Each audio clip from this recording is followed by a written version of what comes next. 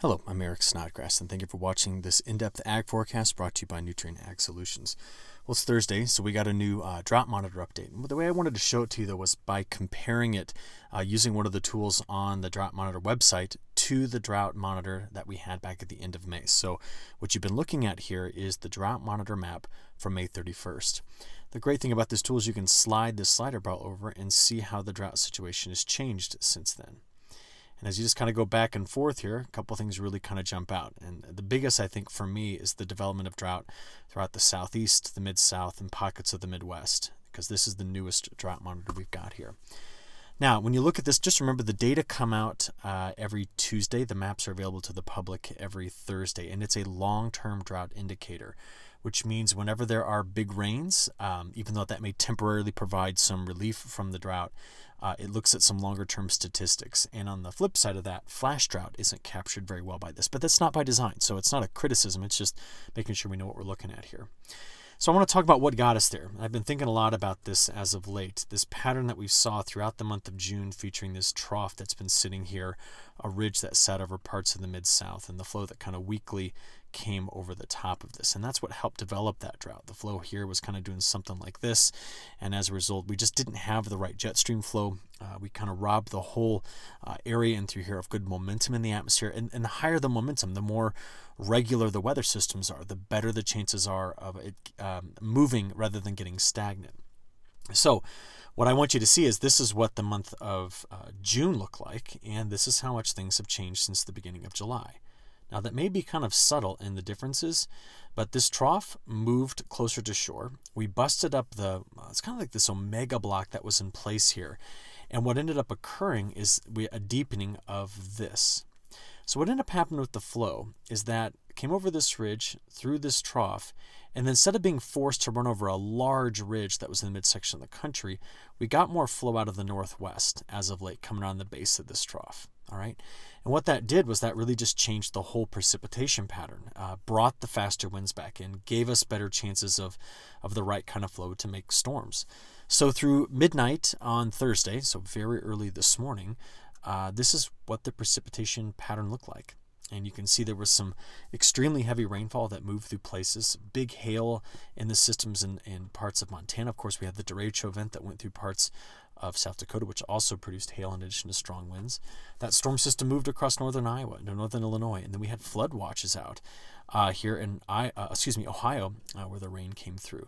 Big storms in the southeast as well. But when you look at the map, again, the things I'm really trying to focus on is, okay, rain came through. Yes, there was a lot of severe weather, but where did it miss? And you still see these large pockets in through here, that really missed out on some of this precipitation. Now, as of late, this is the last 24 hours. So there was a storm system early this morning that was out in Kansas and Nebraska, moved across parts of Missouri and southern Iowa, and then went right through Illinois. So you can see that since then, that filled in a hole that was in here that desperately needed some rainfall. I'm still on a vacation with my family right now, but I've been checking because I live in this little hole right here, and we needed that rain. And as you take a look here, we're pretty excited. We had some of that come through here, had over an inch at home, and we desperately needed that. But there are still holes that I'm trying to fill here. Now, when we think about what this has done, I'm going to take you to some storm reports here. These were the storm reports from today on the 7th. So again, parts of Tennessee getting into the southeast. Yesterday, a lot of that was coming out of the Ohio River Valley right here in Kentucky, Indiana, and Ohio, and then spread toward the south and east. A lot of severe wind reports here from Virginia to South Carolina. Had some more hail and some absolutely beautiful storm structure out of Colorado, and more big storms in Montana. In fact, Montana really has been the source region for a lot of these storms, especially the ones that came across and produced the derecho event on the 5th that went right in through this section of South Dakota. And remember, we knew that region had the risk, but it was the evolution of that storm during the day, which you can't forecast. None of the models nailed it. It's a now-casting situation, and we just kind of watched it really push across this area here. Thankfully, it did dissipate as it hit Iowa, but did a lot of damage in South Dakota. Remember, South Dakota was hit back on May 12th, May 13th with that system that came up from the southwest. Now remember, before all this on the 4th of July, all of these storms were here, and they were producing some large hail in this part of Montana. But I did want to show you a couple things here. Some of the storm structure as of late was absolutely incredible. Take a look at this one. This was just a beautiful picture here that just shows the leading edge of that squall line and the heavy rains that were behind it. Make sure I want to give credit to Nathan Erickson, who took this. And then I put this picture in my report this morning, but it's quite important. You know, as we're trying to figure out how much damage was done to the crop, this was the day of when the corn was laid flat. But he said that the corn is starting to turn up in parts of South Dakota, meaning maybe there wasn't substantial cell destruction here or green snap. And again, the credit for that one goes to Carl Eliasson. I really appreciate these folks putting this out here so we can see this. But we have also seen quite a bit of hail damage, and this is just looking at the maximum estimated hail size from the 4th of July forward. So big storms racing through here, producing softball size hail in some of them. So we saw a lot of destruction out of this. Now I keep coming back to this map, and this is the last 30 days of precipitation as a percent of normal. And since early June, we have seen flash drought developing in Indiana, Illinois, Iowa, Nebraska, and surrounding states. It's been in the southeast and the Carolinas. But the big areas that we've really been keeping an eye on are right in through this part of the Mid-South and then again through Texas. And Texas is probably the state that, I'll be honest, I'm most concerned about in terms of what this drought has done. We can look at some soil moisture data here from the 7th and see that same story. So you notice parts of the Mid-South getting into Indiana, Illinois, Missouri, Arkansas. Look at the sides of the western sides of Tennessee and Kentucky. Soil moisture was quite low when this was observed this morning, and then down here in Texas, quite bad. There are other pockets. Notice North Carolina here in the western Corn Belt that are really missing out on soil moisture. And these are the areas that, as we watch the precipitation evolve over the next 5 to 6 days, we need to see if those areas get filled in. So what's changing? Remember, we talked about this at the beginning. How are we continuing to see this pattern change? Well, by the weekend, the ridge that was here today has moved its way all the way to the Four Corner states. The deeper troughs had been off the west coast. Well, we're now seeing those troughs retreating closer to Alaska. And the flow comes around, dives, runs over that ridge, and we do continue to get in the near term some northwest flow. But this is going to be a bit different. In other words, to get this northwest flow coming in from that trajectory rather than being a bit flatter. Remember, we talked about this on Monday. That's actually going to start to introduce some drier air at some point. As we play this out, let's go all the way out there to next Monday, getting out to next Tuesday and Wednesday. We see even deeper troughs forming here. So this is a highly amplified pattern, as you can see here. This is going to bring in some cooler weather, but much drier weather. This is not the type of setup that brings in a lot of thunderstorms in the Midwest, just as an example. And what it does is it returns quite a bit of heat east and keeps the heat in the plains while the eastern part of the country sees some cooler weather. That's going to be a mainstay of the second part of what I want to tell you about today. The other part of this is what are the bigger picture things that are going on right now that are controlling the longer range weather, because I like to do that kind of in the middle here. The MJO's collapsed. We didn't expect it to come way out here, but it's back now and forecast to go into null space. And part of this is because La Niña's kind of back on center stage for being the more dominant factor. The trade winds, as you know, we like to look at this Hofmuller diagram, remain quite strong through the middle of July, in fact, probably into the 3rd week of July. And this La Niña just continues to kind of barrel forward. So stronger trade winds, remember, that's the true defining feature of the La Niña. The ocean temperatures are the symptom of those stronger trade winds. And we talked recently about the warmer water that's showing up here. That's just because we don't have much colder than normal water below it to really upwell and keep these temperatures cool here. But just thinking about this, there's a couple things I want to talk about. Nothing in the tropics right now that we need to think about in the Atlantic, but the water here is still warm, and Colorado State University updated their long-range seasonal forecast and made no changes. They were very consistent. If an average season has 14 to 15 named systems, they're calling for this one to have 20, about 130 to 140% of normal overall. But let's just see what's going on with this and start to ask ourselves about the bigger pattern going forward. Because I've presented this many times. Even though we saw this breakdown in early July, relieving some of the drought pressure, it hasn't removed it off the table. And we know that in July and August, during those years when we had La Niña events that were as strong as this one or stronger, this is where we really missed out on the precipitation, right in the middle part of the country. Those years did not see extreme heat in the west.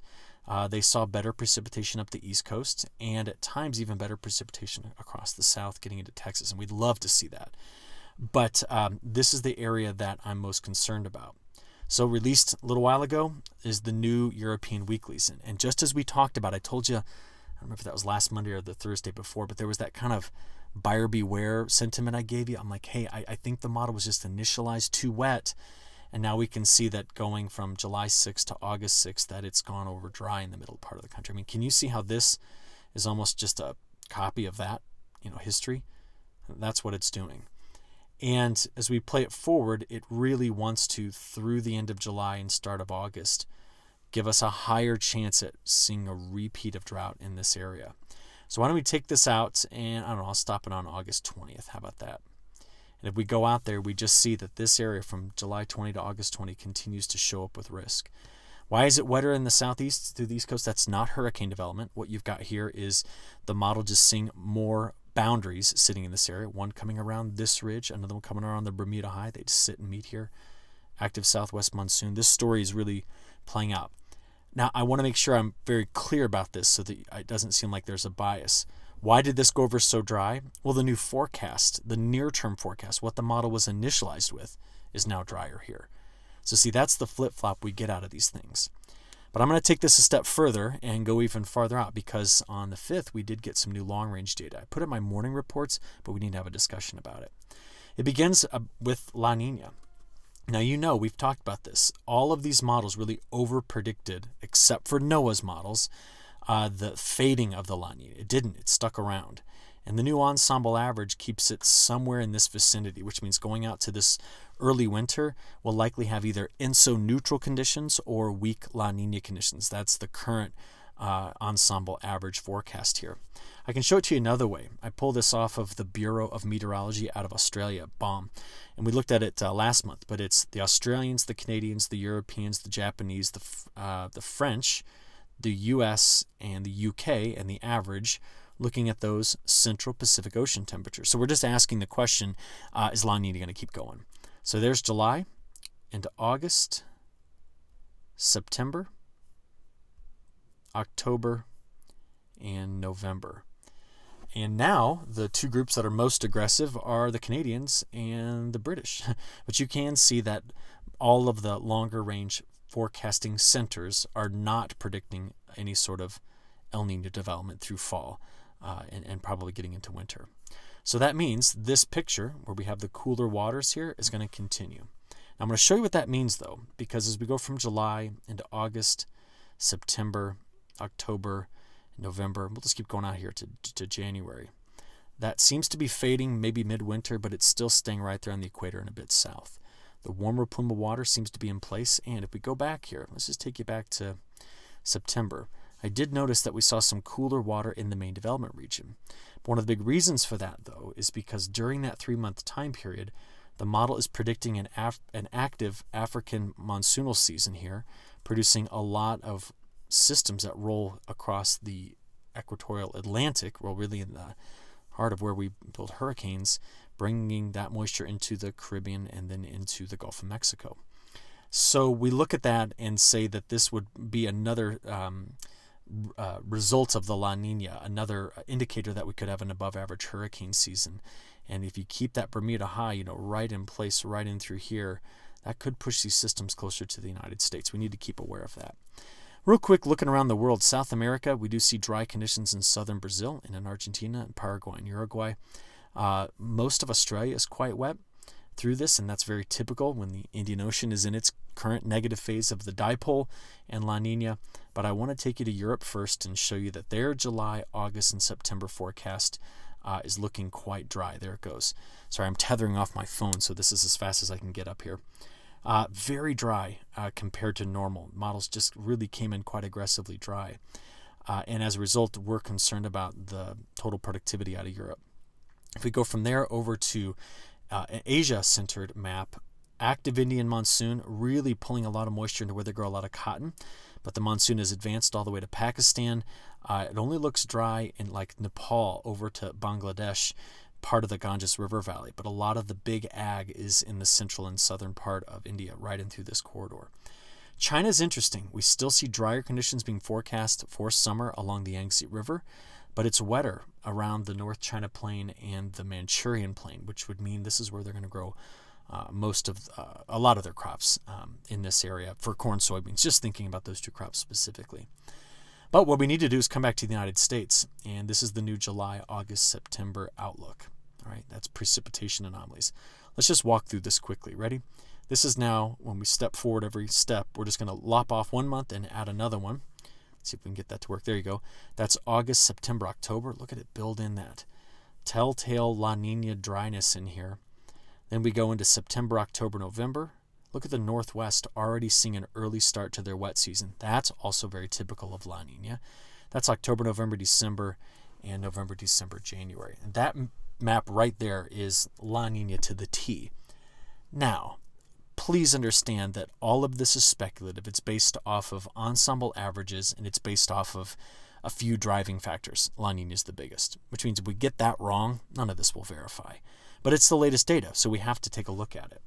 I would like to come back to that summertime look and show you the temperature pattern we are expecting. So let's do this. These are temperature anomalies, and you can see where we're seeing the risk of dryness again from Texas through the Central Plains, getting into the Corn Belt. That's where the models are really kind of honing in on the risk later. Now, we could see the pattern break it down again. That happens all the time. What this tells you is that the risk has not been taken off the table just yet for summer drought development. All right. We also got this today, brand new NMME data, and their forecast for August, September, October, so July is not included in this, really brings in a lot of Midwest, upper Midwest risk for being drier, Northwest, and down in Texas. So we just need to compare, but this is just another look, and I'll spend some more time analyzing this once I get home just to make some better sense of the NMME, but I wanted to show you the data today. Okay, we've got to get moving here because the near-term forecast includes severe weather, flash floods, and a lot of excessive heat south from Texas to southern Illinois all the way over to North Carolina. And if we look, this is where we're still seeing the risk of severe storms today. Montana, just this whole stretch right in through here, down to Missouri, through Tennessee, Kentucky, all the way to North and South Carolina. The setup is pretty interesting to see. The ridge is still sitting here, and the flow's coming around it like that. That's where those ridge riders are. We have these lows that keep coming through the eastern Canada, and they just bring in fronts. And this front just stalled out right in through this area. There's a high here, and that's pushing that flow in this direction as well. So all along that corridor is where you get your storms, and that's that ring of fire setup. Take note that while we do have a system in the East Pacific, here across the Atlantic, no waves to be seen. So that's why it's quiet for the next 5 days. So looking at some satellite imagery, just as the sun was starting to set today, and we can see those storms, big storms popping right in through here, throughout the plains. Some of these hailers, I mean, they're doing a lot. And the risk of seeing more severe storms in Montana is high tonight as well. As we go forward from today, looking at the 8th, that's where we have the risk for strong to severe storms. And then finally getting into the 9th on Saturday. Once again, Montana, North Dakota. This stretches into Saskatchewan and Manitoba as well. Let's go take a look at it real quick on the high-res NAM. And we're going to start this about 7 o'clock tonight. So what you're going to see is, remember where those boundaries were. That's where the storms are going to continue to form. I cannot use this model and tell you if there is any early indicators of another derecho event. That's not possible. We have ideas, but I can't do it with any certainty. So as we play through Friday into Saturday, that's what I've been rocking back and forth on. We just see that those storms are pushing farther and farther to the southeast. And that's because a front tries to come through and clear some things out here and bring in a little bit cooler air for the weekend for parts of the Midwest. But quite stormy through here through Sunday. From that point, we got to let our GFS on the left and European on the right take over. So we've seen through Thursday, getting out there to Friday now, through the day on Saturday, and into Sunday. So let's start right here, Sunday morning, 7 a.m. As we go forward into the afternoon and evening hours on Sunday, first big front clears, another shortwave moves through the upper Midwest, making some storms in this area. We then will see going into Monday morning, Monday afternoon and evening, the tail end of that next front still sitting in this area, and just scattered storms over the southeast. And I'm really focusing in on here on the European model. It's been doing better as of late. This is now getting into Tuesday afternoon and evening. A lot of scattered storms in the south. We've really just focused a lot on that, or the southeast, excuse me.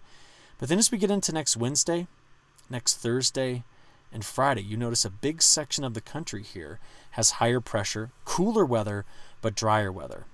So if we look at the next 7 days, these storms came through today. The fronts sagged through the southeast over the Appalachian Mountains down here toward the Gulf Coast.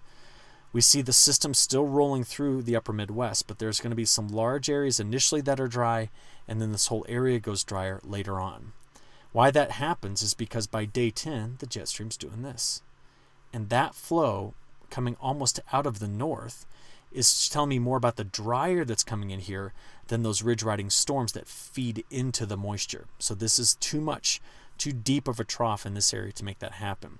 So that's why the week 2 precipitation pattern looks like this. You now see the drier air. What's important to do, though, is to ask what the temperatures are doing during this time. And we're going to do that and finish this one up. So let's start off with today. Here's Thursday's highs. We've already experienced these. There's Friday. There's the cooler air coming in behind that front. But you get just south of it, we're triple digit. Heat coming back into the northern and western plains. Going into the weekend, here's now Saturday. Watch the heat come back into the plains on Sunday. That's triple digits from southern Texas all the way up to parts of north central Nebraska. The cooler air with the fronts, okay, remember the storms coming over here? That's what's keeping things cool. It's cloud cover and rain. Monday, heat comes back into the west. Tuesday, the next weak front comes through in the northern part of the United States, but still very hot in Texas.